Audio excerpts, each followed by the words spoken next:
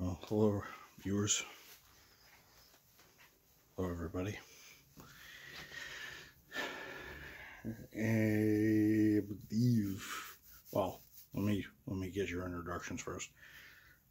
Hello, everybody. Welcome back to another vlog from Vlog Corner here.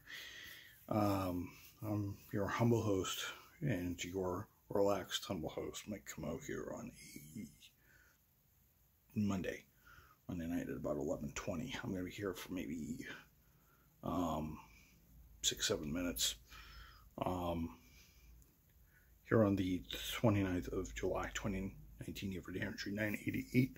We're 2 away from 990, and we're 12 away from 1,000, if I'm not mistaken. So work was work, but I don't want to talk about that because it was just, just a normal day. Yeah, work was a successful day and everything, but I actually got to go see the movie tonight, and we went to go see Once Upon a Time in Hollywood. I was actually very,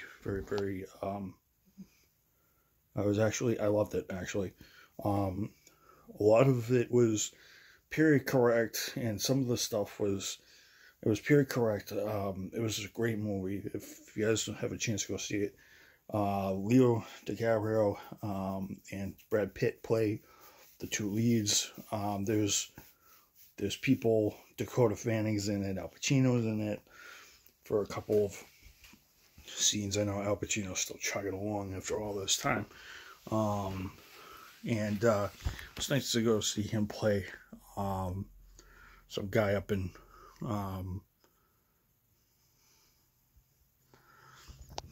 play some Hollywood, and there was something about it that was really good. Everything was pure correct. The music, the cars, the styles everybody wore, and the way everybody partied. Not that I really know how Hollywood actors partied back in the 60s, but everybody was pretty. It was a pretty interesting movie, to say the least. I kind of give it a 9 out of 10. There's some inaccuracies, because there was Charles Manson in it, and there's some inaccuracies of what happened. There's some inaccuracies here and there, and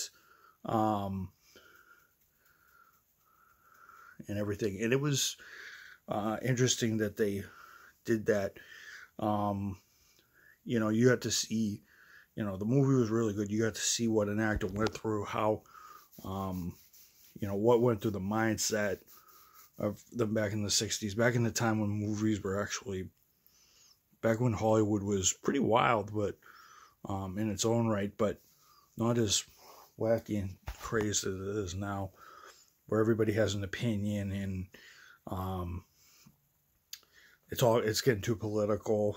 And this is back when everybody had their roles, everybody had their set thing to do, and you just did it. I'm gonna say it was kind of a in fact, I think it was better than Stuber that I watched a couple of weeks ago, about 3-4 weeks ago, maybe about a month ago. And the reason why I'm saying that is because Stuber was sort of a actiony, well-paced movie, and it just didn't fit. And it just didn't fit that mold of what I think of an action movie should be. It was kind of really, really weird. And I thought that this movie did a little bit better. And I thought the acting was really good too. It was really low key. It was really regular. There was no big explosions. There was no real fluff. It was just basically, I'm probably sure they kind of over dramatized some of the partying and some of the drug taking and some of the stuff, but I'm pretty sure They wanted to make it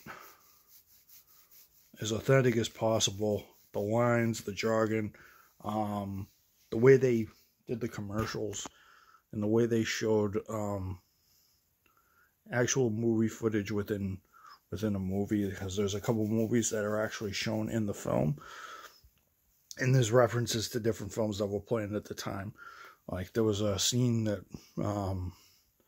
there's a scene where Brad Pitt's character drives in his car, and he's driving into a drive-in theater, and there's Lady in Cement that's playing in the movie theater. For those of you, Frank Sinatra detective flick from the late 60s, which he did many of later in his career, because he was good at playing the detective type, because he liked to talk, because he generally liked to sing, so yeah, he kind of talked as he went.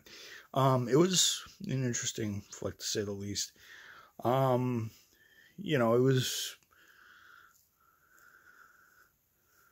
was some pretty interesting parts in there. There was some I'm pretty sure that it was, there was some pretty raw violence in the and I'm pretty sure that, in the 60s, it was kind of to be expected, because it's Hollywood. You're gonna meet some really weird characters. There's I'm not gonna spoil it, but there's a scene at the end where there's a big fight at the end, and it's really crazy how it is and how they did it. I didn't expect it in the very least, but I kind of had a feeling that something big was going to go down when they started sequencing things a little differently, and there was some narration. And I'm like, oh, something big's going down at the end here. And it takes place in the scene that you have takes place a couple of months.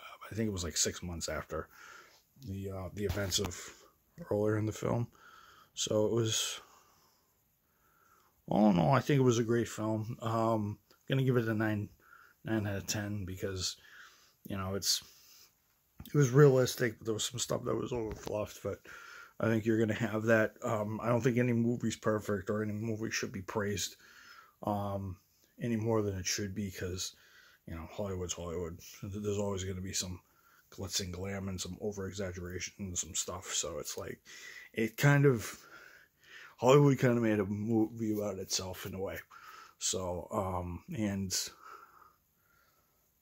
it kind of gave us a look into a different time frame in Hollywood, when things were a little different. People carried themselves a little better, and when people carried themselves a little wilder than that, because there is a lot of drinking and smoking and drug use, but that was the 60s. It's set from February 8th all the way to August 8th or 9th back in 1969. So the story takes a span of about 6 months. So 6 months or so. So and I like one of those time lapse movies. It's actually old classic, and the credits were old school, and everything. The way they had everything bracketed, like they used to, how they used to have line crew, and they used to have those brackets, and it used to have everybody's names listed. They did that. But yeah, I thought it was really cool. Everything was period correct. The guys always used to dress in, the guys in Hollywood used to dress pretty flashy. The girls used to dress pretty flashy, the mini skirts and everything else.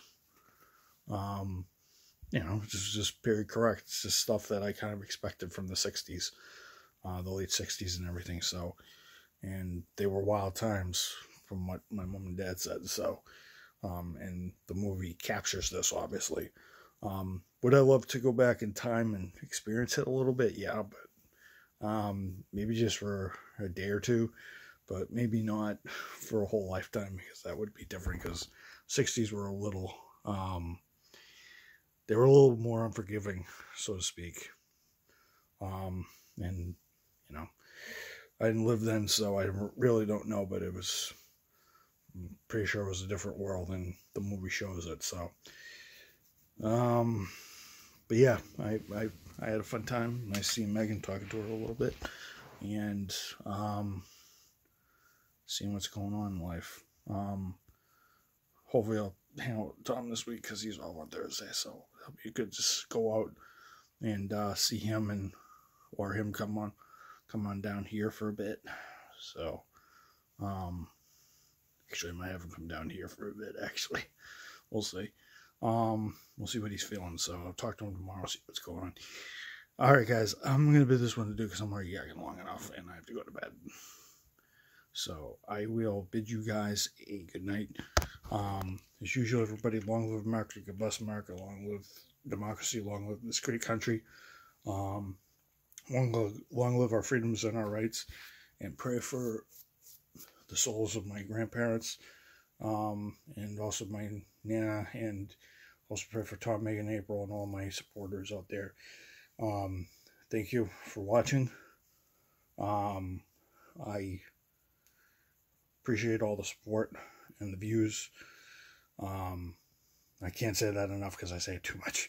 But I don't say it enough, I don't think. But thank you guys. Mike Mo here for another day here on the July 29th, 2019 here for the Energy 988. I will see you guys in the next one. Peace out for 989.